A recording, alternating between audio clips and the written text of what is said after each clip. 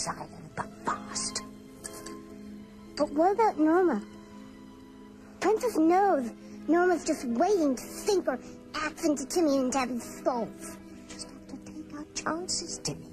I was hoping the Warlocks weren't around, but it's clear that they are. How can Tabby tell? Well, for one thing, they're getting to Kay, making her instinct to do bad things even stronger than usual.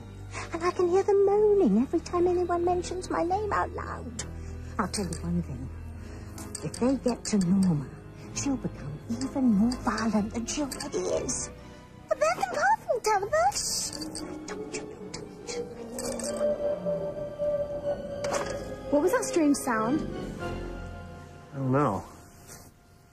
You know, I was just teasing Tabitha before, but I bet I was on the right track. I bet it is the Warlocks. And they're not happy to have visitors on their island. Come on, Reese, that's not even funny. You know, Jess, don't listen to him. It was probably just, an airplane.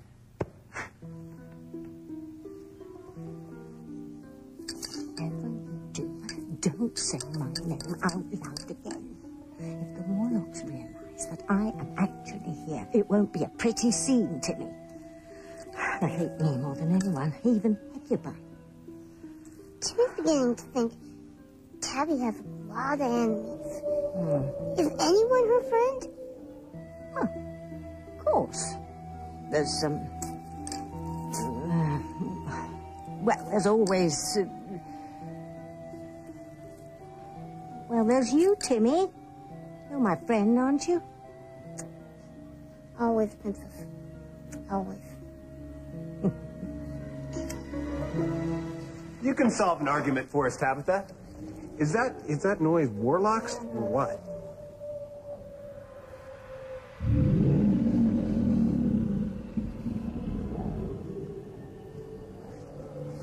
What was that you were saying about an airplane, Miguel?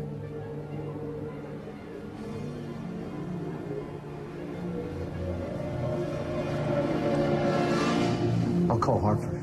I'll get to the bottom of this. Keep an eye on it.